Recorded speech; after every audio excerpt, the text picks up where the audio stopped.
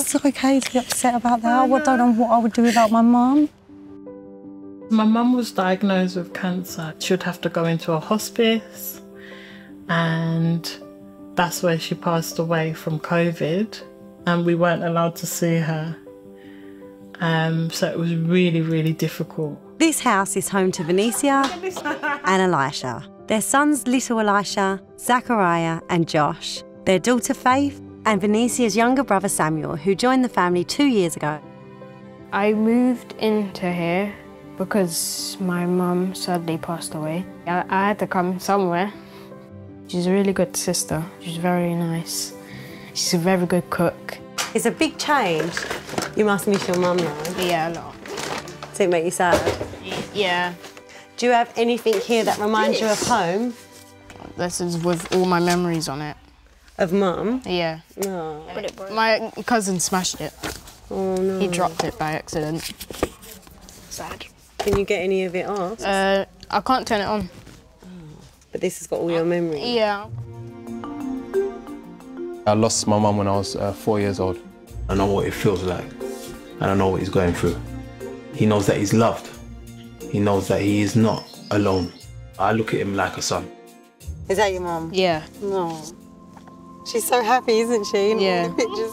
My mum was everything to me, like everything. She said to me when she was alive, she was my best friend, and I didn't get that.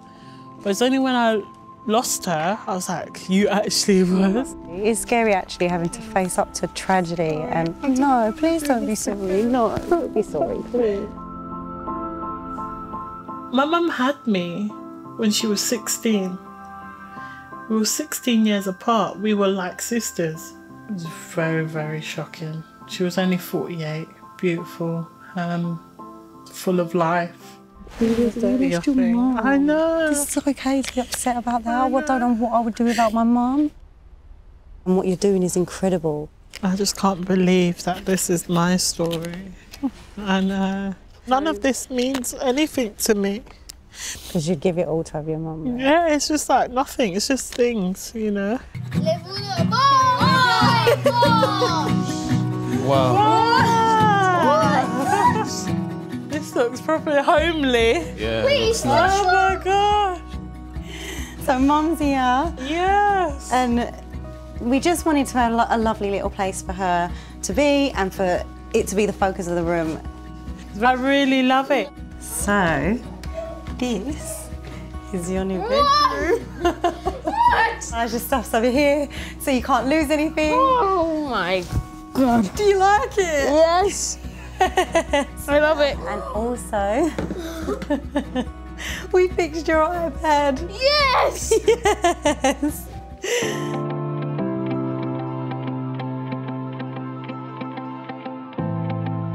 Wow. Yeah. That is. Oh. Thank you. You are so welcome. I don't think it's just the house and material things that makes it a home. I think that to make a house a home is the people that are living in the house.